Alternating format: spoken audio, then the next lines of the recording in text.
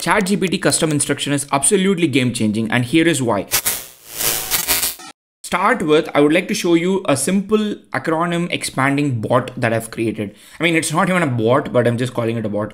All I have to do is go to ChatGPT and then say ACR, and then I can give any acronym that I want. So for example, I can say FYI, and then when I send it to it, it's going to expand it for me, and then it's going to give it to me. I can send it again, and then I can ask any acronym. I can just say MBR, and then MBR, it's going to expand it and then say that it's monthly business review. So how did I manage to do this? It is all possible because of one new feature that ChatGPT or OpenAI introduced a couple of weeks ago. It's called custom instruction. I can go to my settings, like click your profile, click custom instructions, and you can add two sets of instruction. The first one is, what would you like ChatGPT to know about you to provide better responses? The second one is, how would you like ChatGPT to respond? And there is what you give this instruction.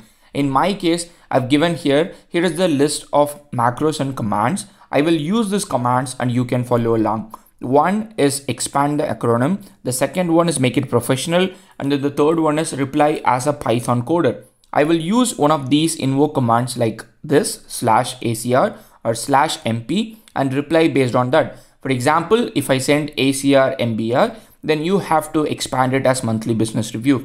That's all you have to do it. You have to save it.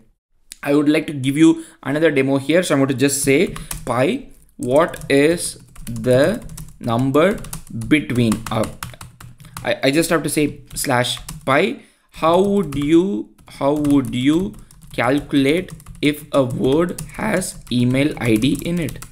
And it's going to ideally wanted to write the Python code, and it has written the Python code for you, all because you could just add an invoke command /pi.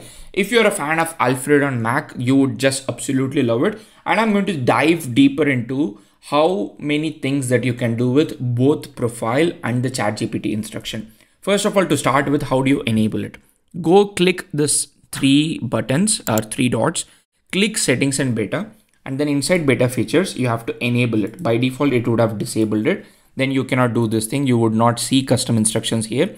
So go here, click settings, click beta features and enable this. Once you enable this, then when you click your profile, you can see custom instructions, and that's where you can add custom instruction. First of all, what would you like ChatGPT to know about you?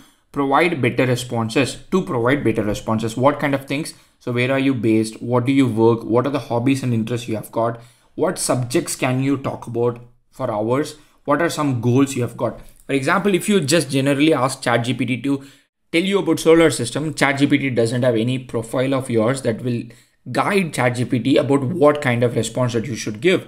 So OpenAI, when it announced it, they've given a very good example. For example, if you want to just go and say, hey, what would be the three important things to teach about moon?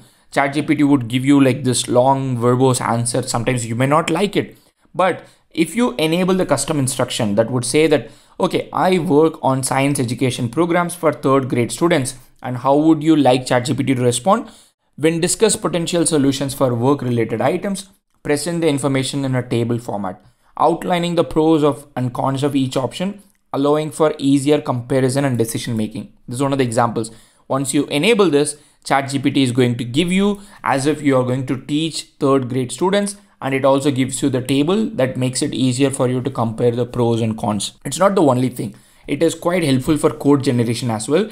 If you just simply go ahead and then ask, write me a code for getting the nth number in the Fibonacci sequence, this is what ChatGPT writes for you. So this is the entire information. But if you go ahead and then enable, I'm a software developer and I solely use Golang. Previously, it gave you answer in Python, but you give your profile. You say that, you know what, like I use Golang. I use only Golang. And how would you like ChatGPT to respond? When I ask you for a code, please just give me the code without any explanation on how it works. This is blessing because, ChatGPT is usually quite verbose in how it responds, but this blessing means it's not going to give you a lot of response, and it's just going to give you the code biased towards the most efficient solution. And finally, I've got grocery list. Without anything, it might give you all this information. But if you just say, what is that you want to do. Like I live in North Carolina with my 4 children and wife, so it knows how many people you're going to cook for, and it also knows about how to give the recommendation.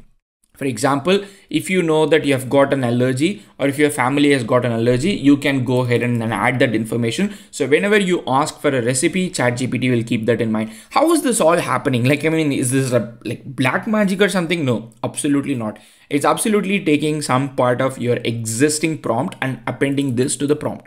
So every time you try to chat with ChatGPT, OpenAI is sending this information to that prompt, like along with that prompt. That's how ChatGPT remembers what is being happening here.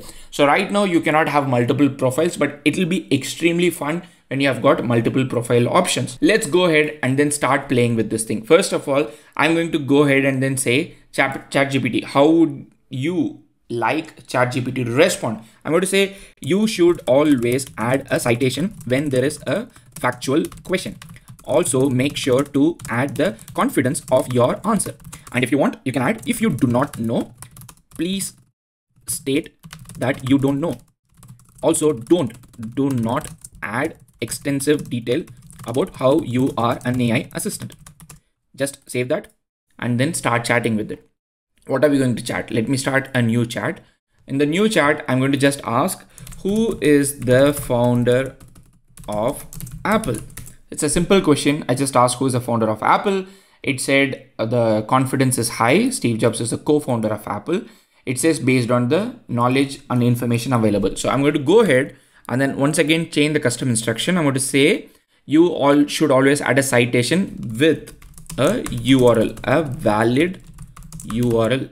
And let's save it again and come back and then ask the same question. Who is the founder of Apple? Now, when you ask this question, it says it's just based on this. Let me ask one more question. Who wrote the paper? Attention is all you need. Send this information. It gives you the source, but it still didn't give the link. So that's where you play with the prompt to understand how to make it give the link. So this is one example. The next one that I wanted to actually show you is, let me clear this. Let me go to the custom instruction and then remove how would you like ChatGPT to respond, but I would add information about myself. Hey, I'm an Indian who is not very good at English because I'm not a native speaker. I love to code in Python usually. I also like crispy answers. I live in Bangalore. Okay, this is what the information is. And I've saved, this is my profile. So ChatGPT knows who am I. I'm going to start the new chat and I'm going to say, what are some nice food to have? So I just simply asked, what are some nice food to have? So ChatGPT of course knows that I live in Bangalore. So it's going ahead and then suggesting me things that are nice in Bangalore. So masala dosa, idli sambar, biryani, pani puri, puliyogre, chaat, Mangalorean seafood, filter coffee. Filter coffee is definitely not some food, but that's okay. I love filter coffee. So you can understand that how this plays out. So for example, I can go ahead and then ask a question, how to make a chart. When I say how to make a chart, it knows that I code in Python, so it can give me the information about how to make a chart using Python, preferably with matplotlib. So it's very easy for you to tell ChatGPT what it should do. And also it's very easy for you to tell ChatGPT not to give you an explanation. For example, you can go ahead and say, whenever there is a question about Python or any programming, just give me the code. No need for explanation. And I can go ahead, save this, and then add that information. Now I can say how to make a chart. The same question, but when you make the same question, it still gives some kind of explanation because I think maybe we didn't enforce it very strictly.